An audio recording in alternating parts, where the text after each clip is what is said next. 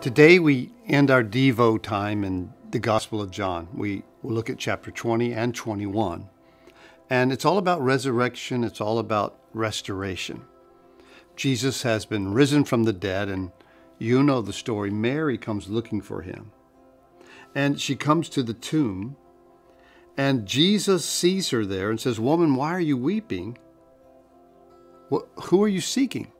And she tells him she's looking for Jesus, thinks he's the gardener, and says, "If you know where he is, I'll take the body." And then Jesus says her name, and she recognizes his voice. She falls to his feet. It's kind of like that, "My sheep know my voice." She recognizes it. And she's so amazingly encouraged to know that Jesus is alive. And then Jesus appears to the disciples. They're behind closed doors. And he says, "Peace to you, shalom. As the Father has sent me, I send you." He begins to commission them. And then this happens. It's an amazing thing that happens. And when he said this to them, he breathed on them and said to them, "Receive the Holy Spirit." A lot of people think that that was to happen in the future at Pentecost or whatever.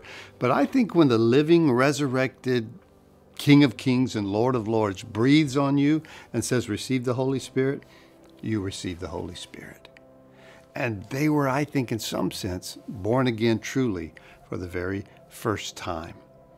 And then you go into chapter 21, and there's that great story of the restoration of Peter, where Jesus comes to him there by the sea, and he makes him breakfast, and he calls him out and says, "Peter, do you love me?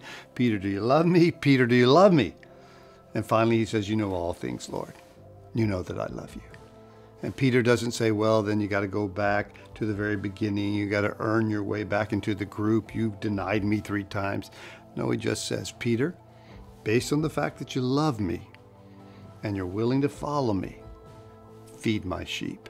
And that's really the only real requirement to be one who feeds Jesus' sheep, is that you truly love him and you're willing to follow him and you've been restored by him. So chapter 20, chapter 21 end with great revelation, resurrection, and restoration.